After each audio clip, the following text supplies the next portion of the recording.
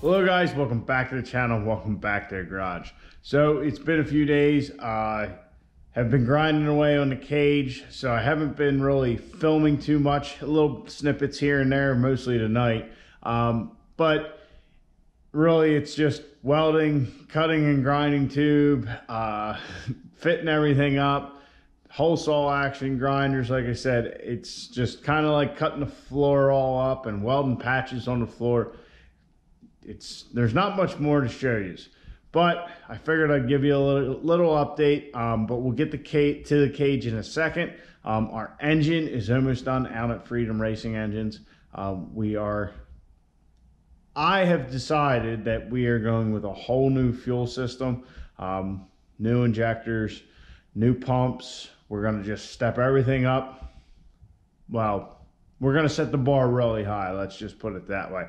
We'll go over all that when we get to the engine and all that.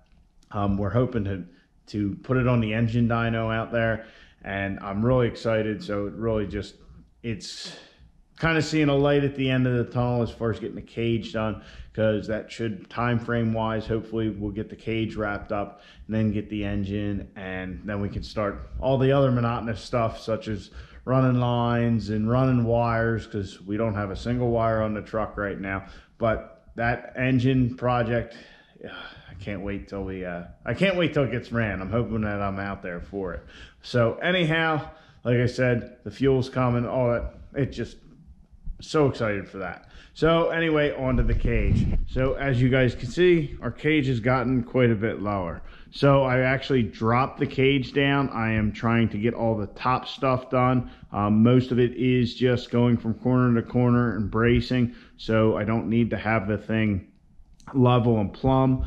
As you can see, before I dropped it down, I got our funny car cage all welded in. That's the other thing. Everything here is all welded in.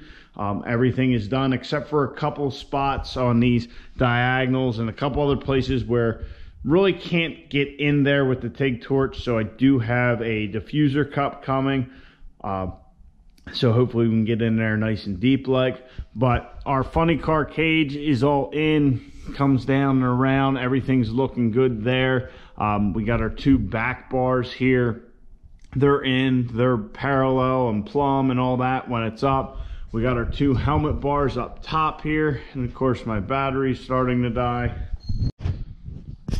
All right, fresh battery. I thought that one was all charged up. Our helmet guard bars are in, and then our top X we are working on now. For this one is completely welded in, and the other one we have completely welded other than in this little crotch area right here, and same thing on the other side. So as you can see, that diagonal kind of comes straight over here. Well, it would right into this corner. But instead, we don't have to go through the funny car cage. What we're going to end up doing is actually putting another bar from here over. I think it'll probably end up looking a little goofy looking, but it's the best way to do it. And we'll bring the other part of the X right into that. Should be a nice, easy tube to do.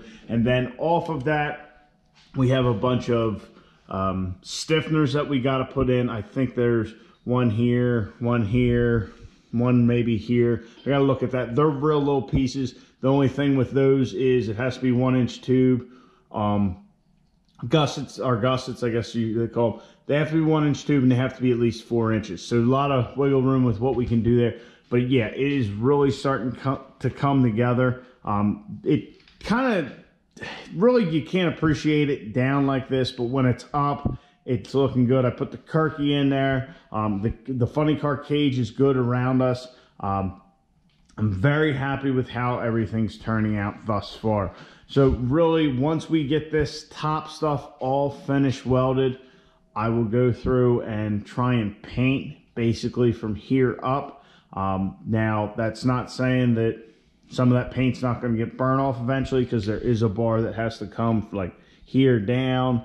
And also in the back, we have to do a big X. But I think once we raise it up, that will be the last time that we raise it up, because obviously once we have an X going through the floor, or bars coming down into here, we can't lower the cage again. So trying to get that all taken care of. And like I said, we'll spray bomb it, probably just like a gloss black. And That way, like, all the center stuff is done, it's painted, we're good to go there. But yeah, I'm very happy with how everything's turning out. I've found that it's actually easier to just use the little templates that I print from that Bentech software than using the drill press for a notcher, because just getting the angles, getting it all, then you still got to dress it up with the grinder a little bit.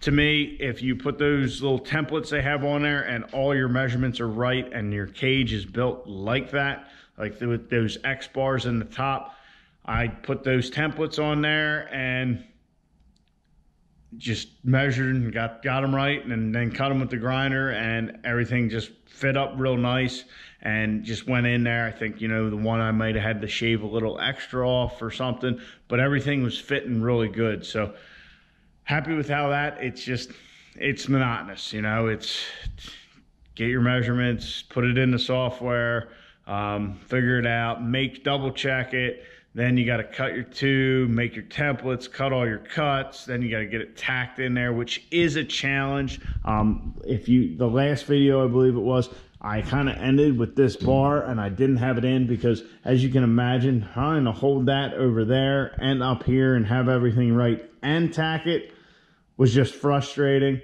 Some of this stuff is a little easier with clamping it and whatnot, but yeah, it's still a little bit of a bear trying to do it all yourself. That, and, you know, I'll get everything all fitted up and ready to weld, and oh crap, I forgot to grind the mill scale off. It's just all the little stuff like that, and just trying to double and triple check my work, trying not to destroy or waste tube, or, you know, start welding something in and that's not going to work, or, you know, cut it out, grind it out all.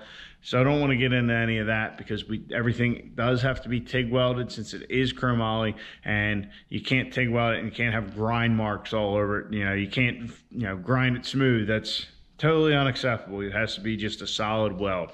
So I know I've just been rambling on, gave you guys a nice little update, I think, but that's what's going on with the cage.